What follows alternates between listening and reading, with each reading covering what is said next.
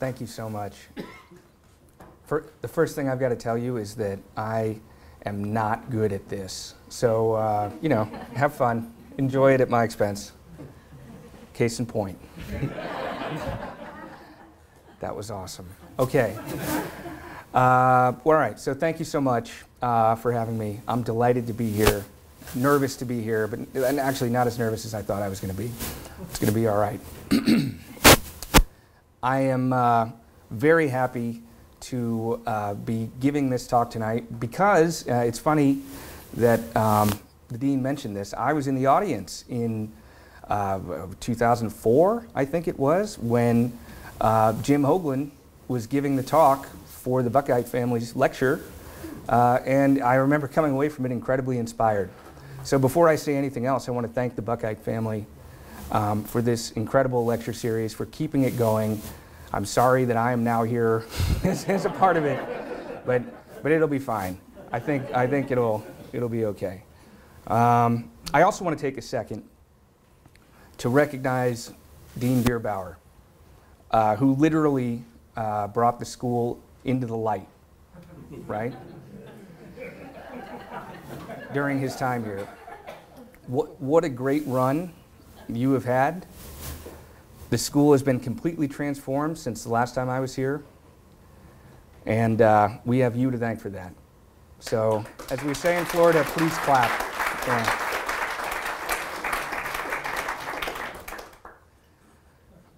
Okay, how was I going to do this? What is happening? No, it's controlling both at once. All right. This is incredible.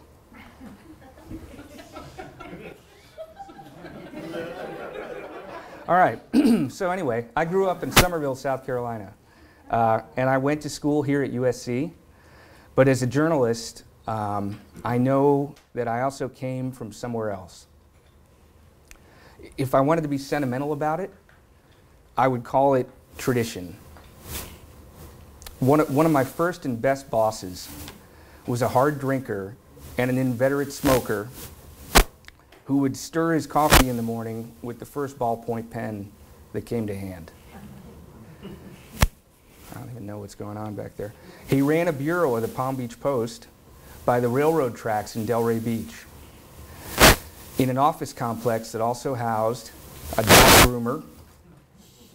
And every time the commuter trains went by, the desks would rattle and the dogs would start barking. I don't even know how this is working now.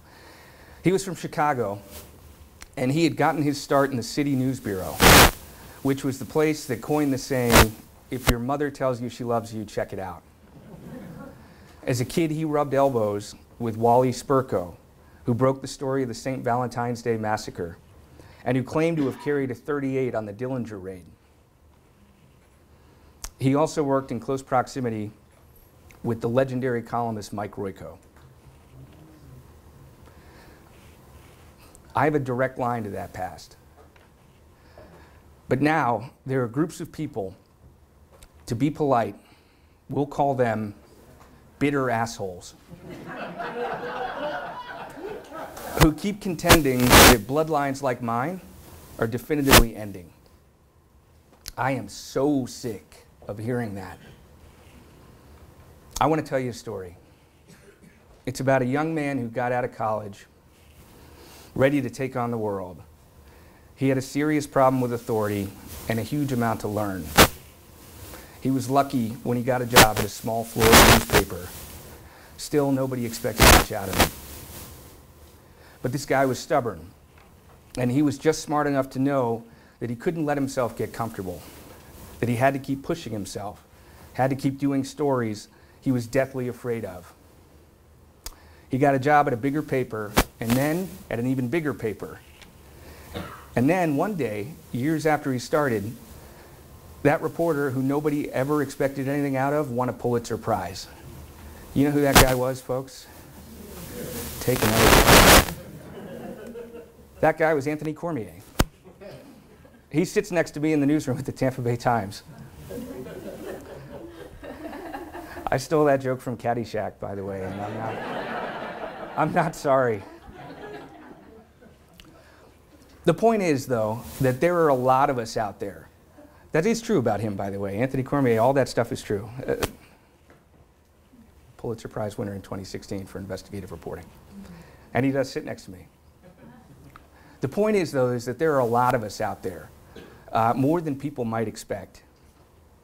In Ohio, a reporter for the Dayton Daily News revealed that more than 130 sex offenders are living in nursing homes across the state, and that the operators of the homes who should have been protecting the vulnerable residents were not informing them of the dangers. In Arkansas, a reporter for KARK found that nursing home staffers got signatures from unwitting residents to get a controversial proposal on the ballot, one that would limit damages and attorney's fees in medical malpractice cases. I'm going to have a Marco Rubio moment here.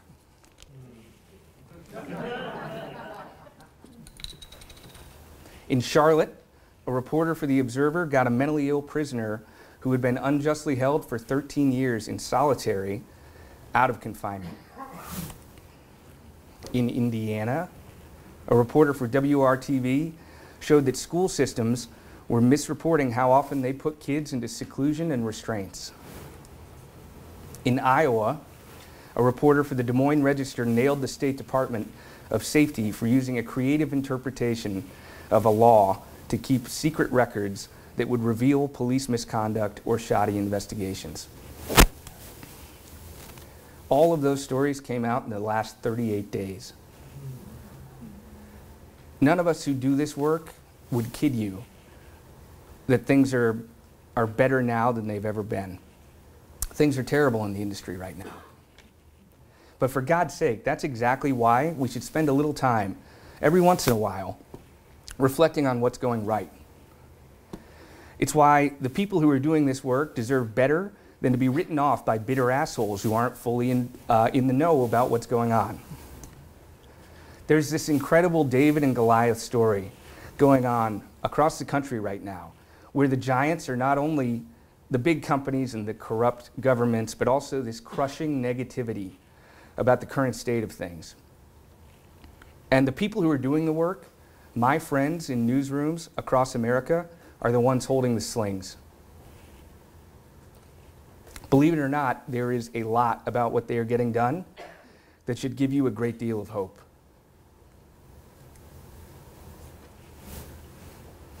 I can't believe this is working. When I first started working in the Bureau by the railroad tracks, this huge story broke. This was back in Delray Beach, Florida, around 2006. Police arrested 2 Catholic priests for stealing millions of dollars in collection plate money and using it to pay for girlfriends, limo rides, fancy dinners, and gambling trips to places like Singapore. They even ran investment companies and bought property. After the first stories were done, my boss, who came up in Chicago, pushed me to do something important, something that I had never done before. He had me find out how many of the other priests in the Diocese of Palm Beach were living it up like that. He had me make a list of all the priests from the diocesan directory and see what I could learn. Basically, he had me define a universe for my reporting, and then he pushed me to learn absolutely everything I could about that universe. So I was 22, and my boss was a good deal older than me, which meant I rolled my eyes a lot, and I wanted to give him the finger. But when he started talking about things like this, I always hung on every word. Ultimately, we found that a couple of priests were somehow racking up high-end real estate. Different priests, not the ones who had been arrested. They also had convinced the bishop that they should move out of their humble rectory behind Home Depot and pay thousands per month to rent a house in the ritzy PGA Village, a house that was owned by one of the priest's sisters. Meanwhile, she lived in another house down the street, which was recently purchased by one of the priests. After that story ran, by the way, some unhinged parishioner sent me a Christmas card at work. It had a penguin on the front of it, and it said, "Look at the snow, look at the ice, look inside for something real nice." And it was filled with white powder. They had to evacuate our entire newspaper building for an hour, and I got grilled for another 2 hours by the FBI. Anyway, 7 years later, I was working on the investigations team at the Tampa Bay Times when Will Hobson, the night cops reporter in our Tampa bureau, got a hell of a scoop. He found out that the chairman of the County Port Authority was operating slum housing and that he was collecting public money to house the homeless in squalor. They brought me onto the story. And guess what my excellent boss, Chris Davis, pushed me to do? He had us get this list of all the landlords who got paid tax dollars to house the homeless. We took the top 20 money earners and resolved to look at each of them as hard as we could. Just like we did when I was out by the railroad tracks. We defined a universe and then we set out to learn everything we could. We pulled police reports, code enforcement records, health inspections, regulator reports, lawsuits. We found that the county had paid millions of dollars to house homeless people, including veterans, the mentally ill, and families with small children in filthy, crime-ridden places across Tampa. We found that the county was continuing to send really sick homeless people to an assisted living facility that had lost its license, and that some of them were dying there. We found that the county was clawing back money from desperate families when the family finally started getting Social Security checks and calling it repayment for the money that they had spent to house them in subhuman conditions. In response, the county closed the program and pledged to do a better job taking care of the homeless in a city that had one of the worst homelessness problems in the nation. I should note here that a lot of what the bitter assholes say is actually true. We journalists have been devastated by a loss of institutional knowledge. We are now having to relearn a lot of the things that the old-timers already had learned the hard way. It's not easy. But there are plenty of people out there who, like me, have been trained by reporters and editors who aren't around anymore. I spent 10 years taking their lessons to heart. And every single time one of them retired, or took a buyout, or got laid off, or made a horrific career decision to move to Gannett, an important part of them kept going on in the work that I was doing. Incidentally, there's a kid on my team now. He just turned 24. He's got a high top fade, and he wears the tightest pants that I've ever seen in my entire life, which I do not get at all. He rolls his eyes a lot when I talk, and I can tell he usually wants to give me the finger. I can also tell that when I'm talking about the stuff that's really important, he's hanging on every word. That's a big responsibility for me, because I don't exactly have a great pedigree. I was a sophomore in college here at USC in an apartment on Devine Street that I was about to get evicted from when I knew for sure I wanted to be a reporter. I was thumbing through a copy of The Best American Newspaper Writing 2002 when I came across a story about a grocery store written by Ann Hull of the Washington Post. This is real. I became a journalist because of a story about a grocery store. It's not possible for me to enumerate all of the things about this piece of journalism which told the story of gentrification through the eyes of people being displaced that thrilled and terrified and inspired me. Ann Hull immediately became my hero and a symbol of what is possible in the field if you try. By the way, I've been in the same room with her now at least 3 times, and at events for like journalism big shots, and I've never had the courage to say any of this to her. It didn't take me long to realize when I was still in school that there was a big space separating my journalism for manholes.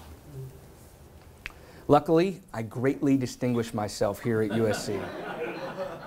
For example, I am certain that I was the first editor of the Gamecock ever to put the news of his getting arrested for accidentally breaking a window while drunk and celebrating a sport event on the front page. It was a misdemeanor, by the way, and the charge got dropped. I found just as much success as I searched for internships. These are some of the rejection letters I got while applying to papers my junior year. They're just some. I have more. I finally did get one, though, at the Cape Cod Times in Massachusetts. In July 2004, I was in Brewster, sleeping in the spider-infested spare room of a woman named Tiger with a Y, when I first read a story about Catherine Boo, a story by Catherine Boo, excuse me. It was a searing investigation of the DC system for caring for adults with disabilities. And the writing was like the literature that I was supposed to be studying to get my degree. And more than that, the content was urgent, immediate, incredibly important, and as good as a cattle prod at getting the people in power to give a damn about a population that deserved a lot better. Right then, I knew that I had to try investigative reporting. Catherine Boo went right up there in my mind with Ann Hull. They were the two people whose examples I most wanted to live up to. I knew I was well on my way to living up to them in the final months before I was going to graduate from the University of South Carolina. I had gone out and interviewed and gotten a job at the Sarasota Herald-Tribune, a paper in Florida, the state where Ann Hull herself had grown up and started her career, and I couldn't have been more ready to get started.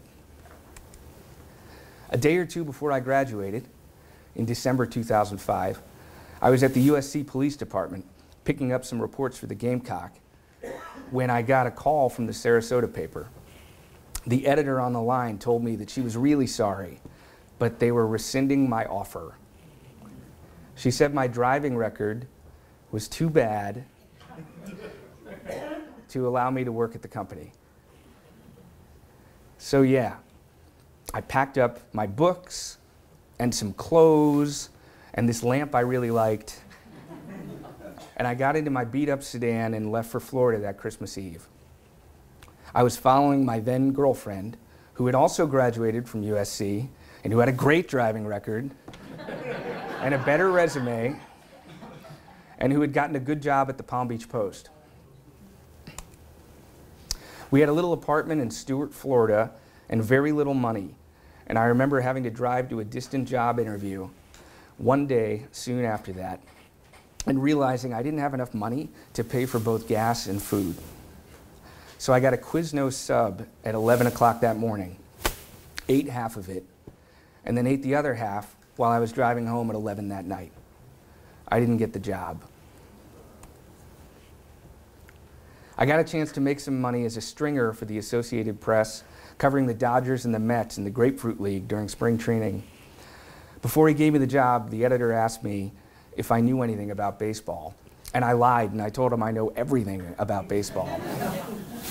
Not long after that, one of the most prominent sports writers at the Associated Press called me on my cell phone from New York and gave me a severe talking to for not paying enough attention to Pedro Martinez. I remember that he really strongly implied that I was not going to make it in this business. Incidentally, I did not see him at the last Pulitzers. Or the Pulitzers before that. I ended up at the Palm Beach Post. I started as the paper's #2 night cops reporter in the South County Bureau. I had a great time. The pre-story happened in my first couple weeks on the job. I was covering sensational crimes, plane crashes, murders, elaborate fraud schemes. I was learning from the older reporters around me, and most of all, I was learning from my boss. That was in 2007. In 2008, the Post bought out or laid off about half of all the journalists who worked there, including my boss and all my friends. It's so sad, I know. My girlfriend had already moved back to South Carolina, and she dumped me right after that. I got demoted from night cops to the Sunday shift. Then I got put on firing notice for failure to write community news from the correct region, which was something that we regular reporters now had to do because our community news staff had been disbanded. So I wrote the damn community news. I did my job. And whenever I could, I picked out an ambitious story. I defined a universe to report on. And then I gathered up everything I could find about it. After about 2 years on the Sunday shift, the bosses started to notice. They took me off. They let me work from Monday to Friday. About 2 years after that, they put me on the investigations team. I was riding high. I even had a new girlfriend, a fellow reporter, and she was pregnant, which was like, whoa, but still good. And then she got offered her dream job across the state at the Tampa Bay Times. We decided she should take it. I talked my bosses at the Post into a trial period of letting me work remotely. It was really scary. I didn't know what in the hell we were going to do. Then I learned that the Times had a new investigations team run by this incredibly handsome man, Chris Davis, who was then, and is now even more so, an actual legend. He was looking to make a hire. If you're wondering, this is Chris giving a speech when we won the Pulitzer this year. And he's in the cubicle of another USC alum, Ron Brackett, who is one of our deputy managing editors. So there's a lot of us up in Tampa Bay Times. So Chris was looking to make a hire, I knew that. My girlfriend and I were at the Hotel Indigo in St. Petersburg in April 2012 on a visit to find a place to rent, so when she started her new job. And I asked her to marry me. Then I got in the car and drove 45 minutes south to Bradenton, where Chris had agreed to meet me at a place called the Lost Kangaroo Pub. She said yes, by the way. We got married. At the Lost Kangaroo Pub, I gave him the hard sell, and he did not want to hire me. But I kept at it, and eventually I wore him down. Less than a year after I started at the Times, they let me onto this story about homelessness in Tampa, and that pretty much got me where I am today. Jesus. That is the most I have ever talked about myself in public, and it felt good.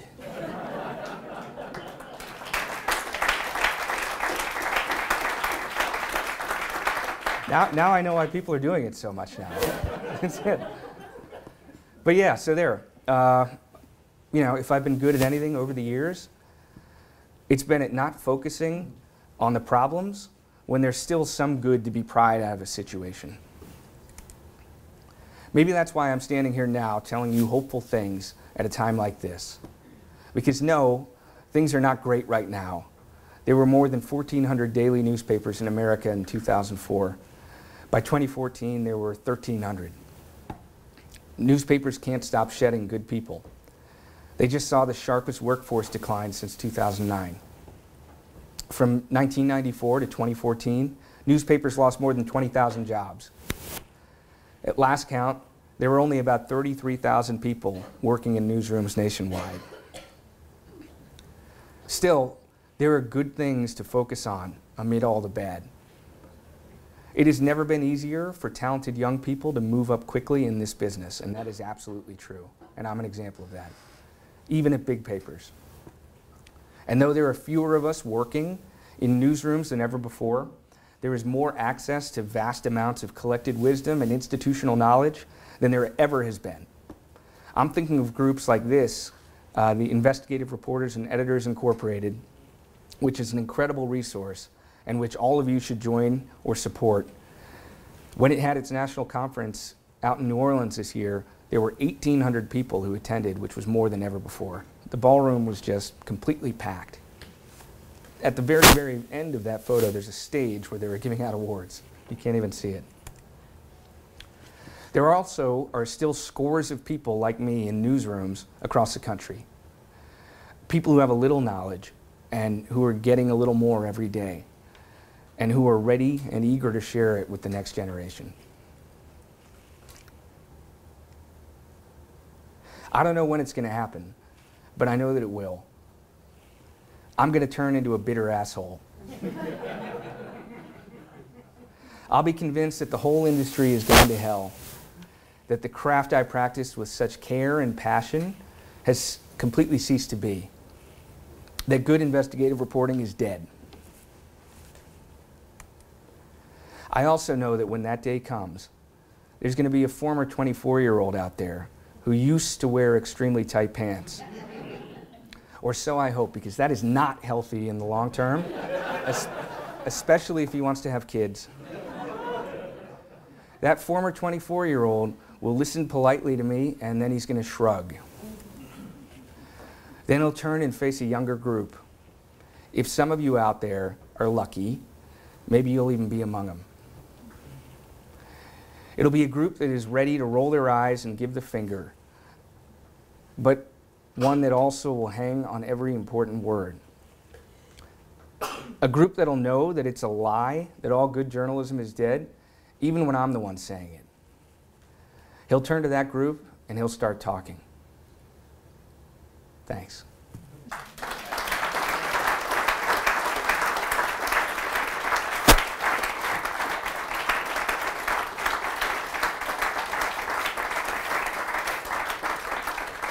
I guess we can do questions now. Is that how this works?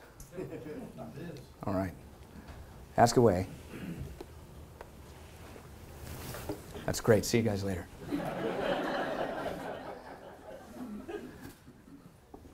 Sure. You know, and this is going to date me, but, you know, I grew up with Walter Cronkite as someone that everyone trusted and loved.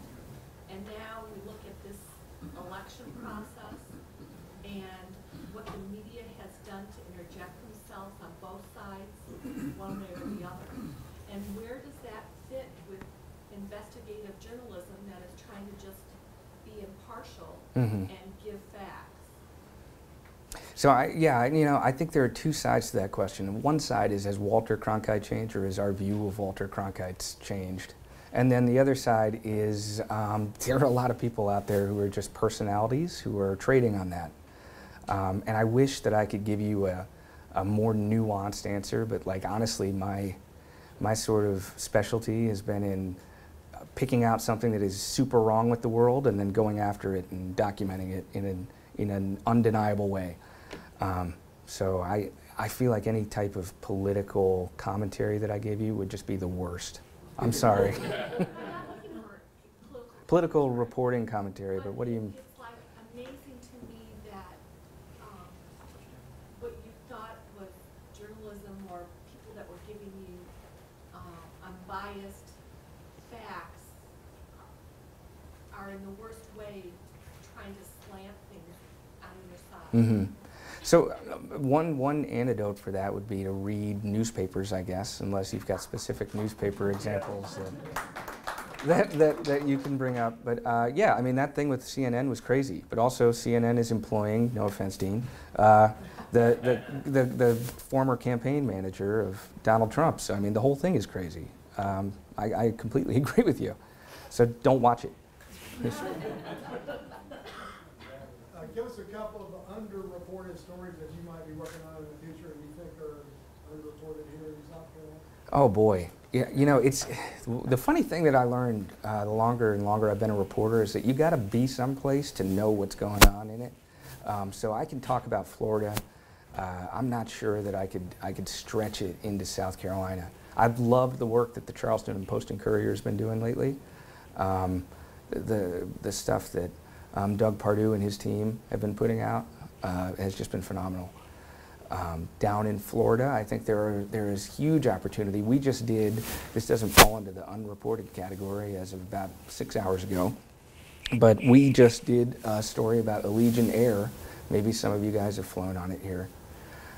They have the worst safety, back up.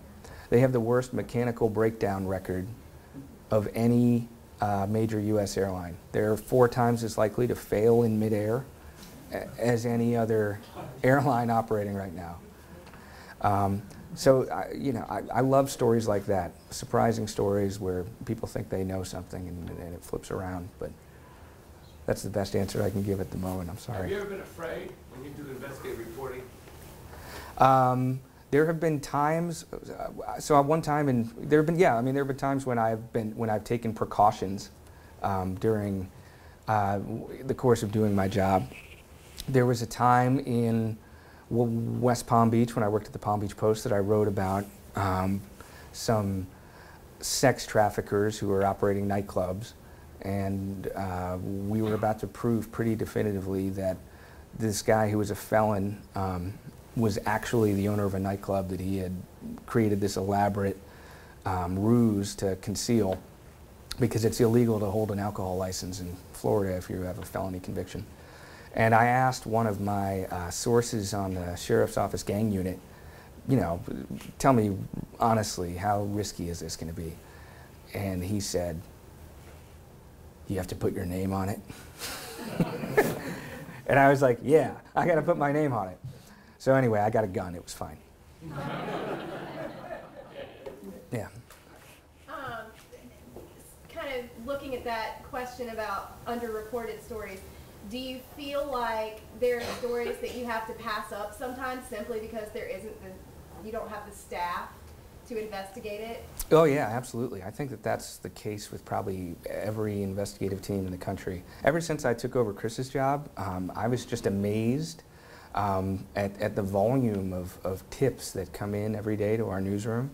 And so yeah, there's some good stuff right now that is sort of in a holding pattern that I don't even want to tell my reporters about, because I don't want to distract them from getting the job done that we've set out for them at the moment. But yeah, there absolutely is stuff that needs to be attended to, and we probably need more I-teams out there. I don't know if mine needs to get bigger, but there need to be more investigative reporters for sure. Ultimately, bottom line, do you think you're doing any good? I don't know. There's senior care facilities that are going in the headlines tomorrow. Yeah, So, yeah, I agree. stuff- That's a great question. I appreciate that. No, really, I don't know. I don't think so, like on any type of macro scale. But it's just like, I think that probably I have gone through this world up to this point making a very small difference in a very small amount of people's lives. And, that's good. It's better than like pumping gas or something. But no, I don't think I haven't taken down a president yet or anything like that. But So you might have a shot at that. all right, I appreciate it. Okay. I have a relation to that. I mean, you showed some examples of good investigative journalism that probably a lot of us hadn't heard of. Is that part of the problem, is that the good stuff that's out there doesn't get attention beyond the local community where it is? And is there a way to have it, more widespread that this is going on? I mean, there are places that you can go to see this stuff if you wanted to, but most people don't look for it. Most of the people who nod their heads when people tell them investigative reporting is dying don't go out and try to find investigative reporting, because why the hell would you do it? If somebody got this great scoop in Akron and you live in West Palm Beach, Florida, who cares? It's fine. But it's still out there. I mean, that's my point. I don't know so the question is sort of a promotion question, I guess, and And I think that, like, for these individual news organizations who are doing it, yeah, it's a great idea to sort of constantly remind their readers and viewers that this is the stuff that they are putting out into the world, and it's real, and it's not, you know, dead. It's right here, and it's every week or two. And I think people, though, have been tuning into that a little more, especially with all the pressures on the industry. I've seen a lot more good and bad self-promotion out of organizations. How do you feel about the prospects of newspapers partnering with nonprofits and foundations to support journalism and sort of navigating those landmines with the Yeah. So right. So I think it's great to a point.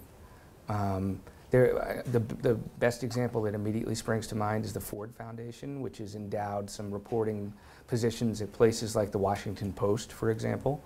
And typically, those arrangements are a grantor, sort of grantee situation, and there are no strings attached.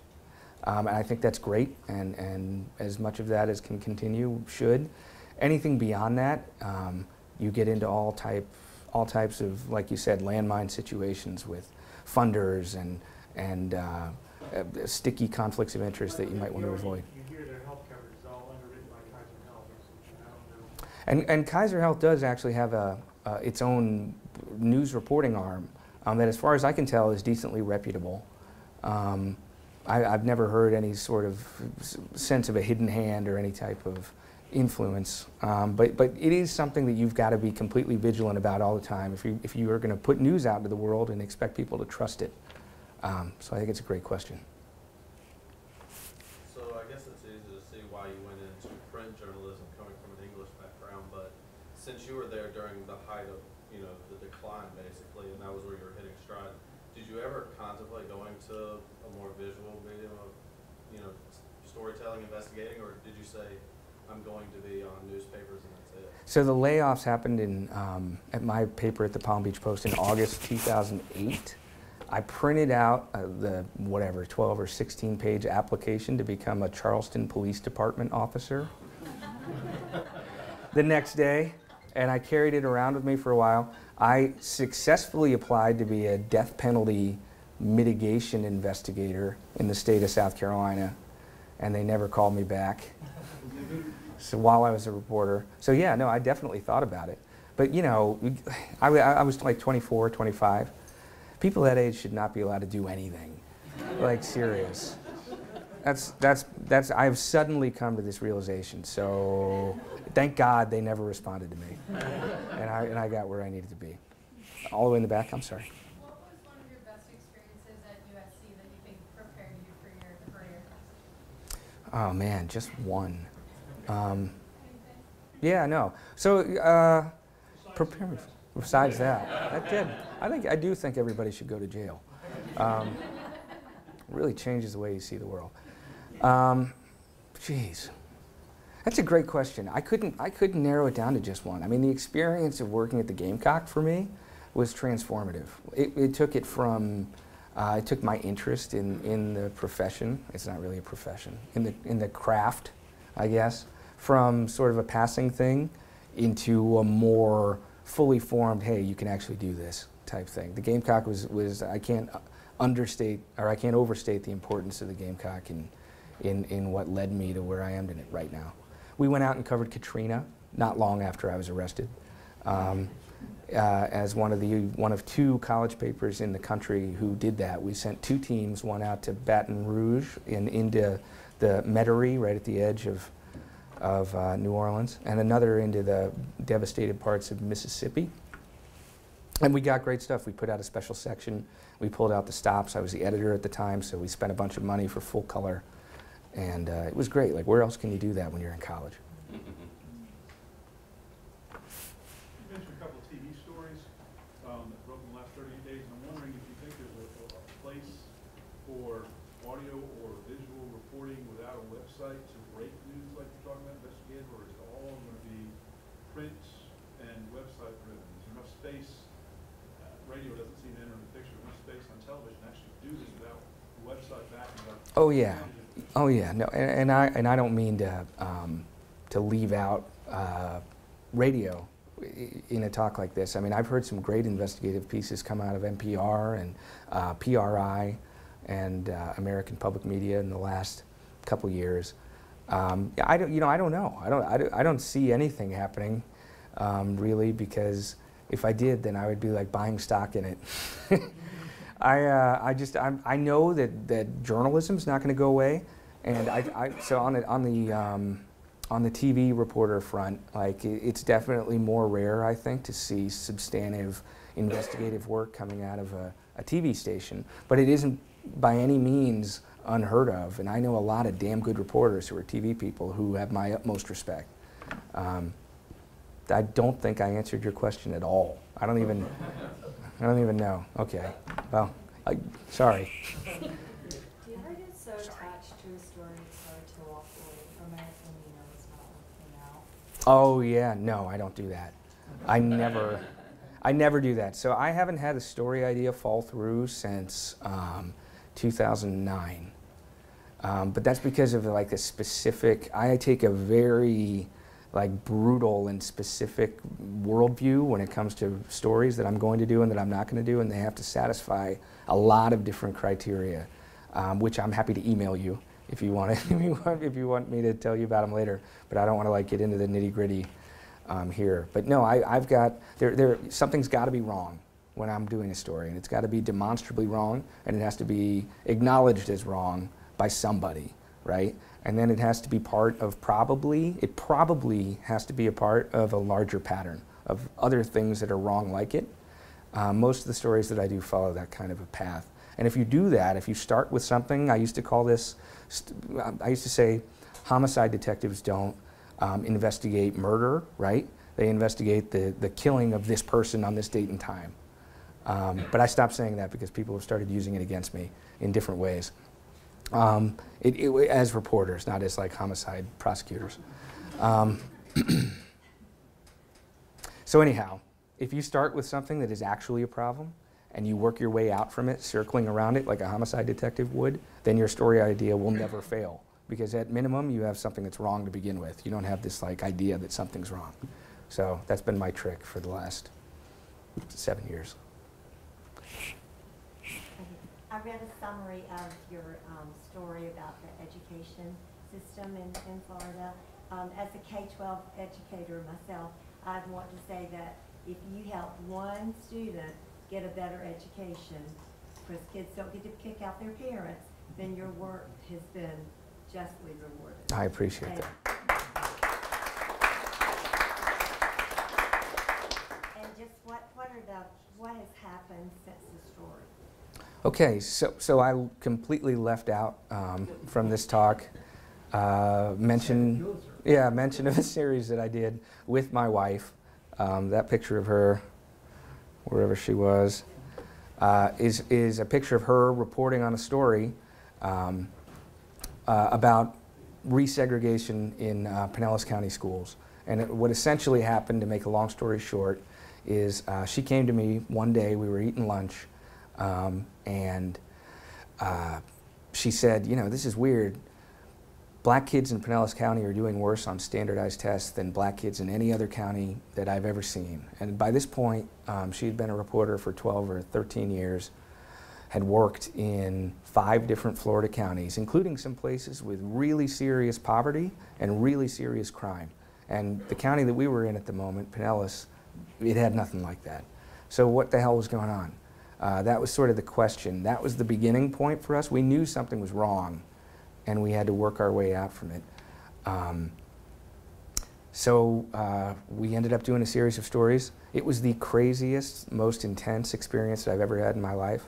If any of you are considering doing a high wire act investigative reporting venture with your spouse, you should think very hard about it. And remember, Pulitzers come and go, but divorce is forever. We're still together. It's fine. It's fine. But we found that we traced the decision back to a school board vote in 2007 that resegregated the school district de facto. They knew it was going to happen. They were warned. They did it anyway. We found that violent incidents in the 5 schools were on such a rise that those 5 schools in, first of all, let me back up. There were 5 elementary schools clustered within 6 square miles in the black neighborhoods of St. Petersburg, and they were the 5 worst elementary schools in Florida, essentially. They were all among the 15 worst in Florida, as ranked by the kids' ability to read on grade level. We found that the violence in those schools were, there were more violent incidents per year in those schools than in all 17 of the county's high schools combined, because they had, at the school district level, been neglecting programs that were supposed to make schools safer. We found that teacher turnover was completely rampant at these schools. Half the teachers would quit in a given year, and they would replace them with brand new teachers or teachers who had problems in other schools and were sort of just passed down into these schools because they figured nobody would make a fuss. We found that the black kids in these schools were getting disciplined, targeted for more harsh discipline than white kids were, or kids of any other race. They were 4 times as likely to get suspended out of school, if I recall, for minor offenses, things and vague offenses, things like defiance or disobedience, that kind of thing. And we found that the school district transportation policies were rigged in a way that discriminated against black families, in that the best schools in the county were basically off limits to the black families who didn't have the means or the ability to get their kids to and from school themselves. Since then, they have done a ton of stuff. Thank you for asking about it. They have hired an individual and put him in charge of turning around these 5 schools. They're paying him $100,000. They're serious about it. He has hired a team. Since then, they have brought up paying the teachers in these schools bonuses of as much as $25,000 apiece, which is something that they completely balked at before. They're adding staff. They're doing more training. They're doing all the stuff that we basically highlighted in the stories, while giving us like the barest amount of credit that they possibly can. That's how it works. That was way long. I'm sorry. Go ahead. Have you ever been sued or threatened? I have been threatened with a lawsuit once by the son of the medical examiner who did the autopsy on Anna Nicole Smith when she died at the Hard Rock Cafe. It was just a coincidence, but he was like a kind of a lousy doctor, and he had botched some medical procedure to the point where he got disciplined back in the day. And so he had to find work as a pill mill, a pain clinic prescriber. He was working at a doctor's office that was owned and operated by a cocaine cowboy from the 80s heyday down in Florida. He had a false leg, and he had been arrested like 66 times. It was incredible. And so he was prescribing pills for this guy, and I wrote a story about him. And he had a problem with the way that I characterized his practice at this guy's office. But before he could sue me, he instead was arrested by the DEA, so it was fine. That was it. What's your team like, and where do you find people who are interested in doing the same kinds of things you do? Dean, they're insufferable. What's the newspaper's commitment to investigative reporting? Yeah. No, I was just kidding. My team is great. We've got 11 people who work under me. One editor who is the most talented and versatile newspaper person I've ever met in my entire life. He used to be an investigative reporter at Newsday, and he also is a specialist in computer programming and in bringing to life some of the things that those of you who checked out our school series might have seen with the graphics. So we have a whole contingent working under him who are dedicated to that type of data and visualization type reporting.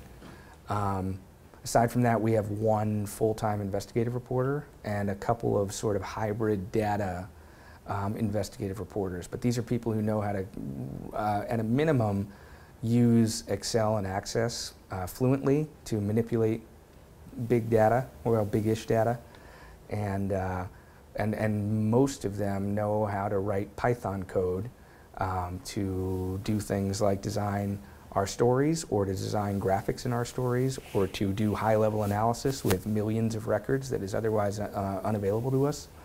So it's tremendous. I've never seen a team at a newspaper with this type of range as the one that I work for. And as for the paper's commitment to it, you know, it hadn't been a secret. It's been reported that our paper is laying people off right now. And the editor, before this came up, he took me aside and he looked me dead in the eye and he said, "I want you to know that this is not going to affect you.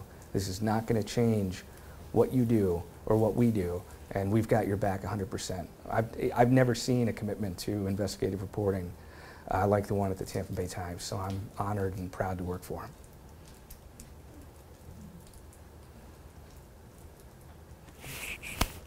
With all the sad news that you really uncover, and like the fact that you're always looking for something that's wrong, how do you maintain your emotional health and like not go home and just want to just die?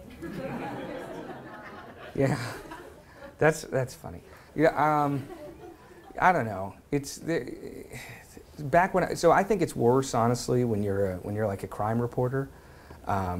There was stuff that I covered when I was a crime reporter that had a lasting effect on me. That I have come to terms with the fact that has actually sort of changed the way that I act on a given day and time. As an investigative reporter, there isn't people ask this question a lot. It's like, well, you know, how invested do you get, and how do you come home at the end of the day and become emotionally detached from it or whatnot? And it's just like, you know, we don't want to. So I think that if you approach investigative reporting like that, you are bound to hit some trouble sooner or later, and probably some like story trouble, some like big problem execution trouble. And the reason for that is when you're going out and doing investigative reporting, in my opinion, you shouldn't be like, we're going to nail these scumbags. You should be like, okay, what's going on? Tell me what's going on. I just want to know. It's almost like, it's almost like a homicide detective getting up, and it's like he never wants to get up and solve the murder, right? Because it's more work, but you got to do it, so you're obligated to do it. I feel almost like investigative reporters should approach their subjects like that, and keep this sort of investment or emotional attachment to a minimum, because it just creates problems, and it'll just screw up your story in the way that you tell it, I think. It'll make it less real or credible for the people who don't have that same attachment. Thank you, Michael. Thank you.